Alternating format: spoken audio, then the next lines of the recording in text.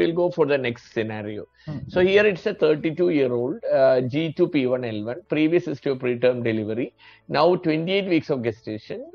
You have gestational diabetes mellitus on insulin OHA, gestational hypertension. She has PIH also, gestational hypertension also, and with complaints of bleeding PV and lower abdominal pain. Here you can see that the BP is high, preeclampsia is there, with a contraction, bleeding through the hose, and the cervix is only 3 centimeters dilated, 2 centimeters long, head high, and ultrasound shows 28 weeks cephalic, 1 kg, placenta, fundo anterior, AFI 7, BPP good, no evidence of abruption. Okay.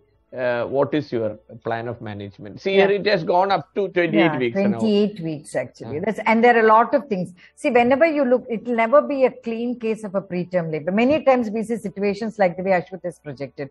Now, first of all, I must control a BP. Let me not forget that. So everything I should do at 0 hours. 0 hours means at the time of admission. So I'll have to check her BP. You'll have to give her a BP chart, control her BP, give her anti-hypertensives, which I will not talk about.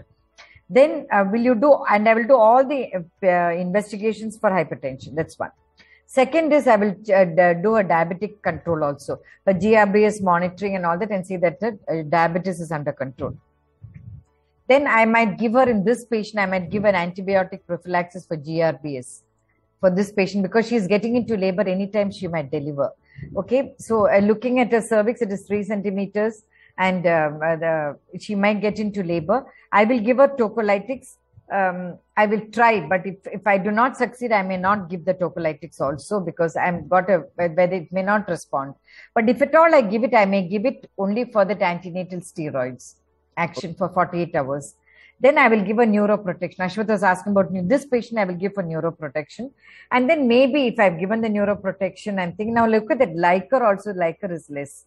So I'm not very happy about that also. So am I going to maybe because of her hypertension, I do not know. But if I find that this thing is less, and if I find maybe I might even plan an induction after I've given all these things. But I will make sure that I'm doing it at a center where there's a good NICU facility. Very, very important. And yeah, I will also see to it that I do a continuous CTG monitoring throughout, because one very important thing to remember is, can they deliver vaginally? That is what I was going to ask. Yeah, they can deliver, but remember one thing. If the CTG is not good, you have got no right to give her a vaginal delivery, because a hypoxic preterm baby is a very bad prognosis. That you must always remember. If you can give a baby that is good, then you can always give her a vaginal delivery. That's why I said you must do a continuous CTG monitoring. CTG monitoring will basically, students, what it really tells you is, can this baby withstand a good vaginal delivery? If the CTG is good, that means you can go ahead.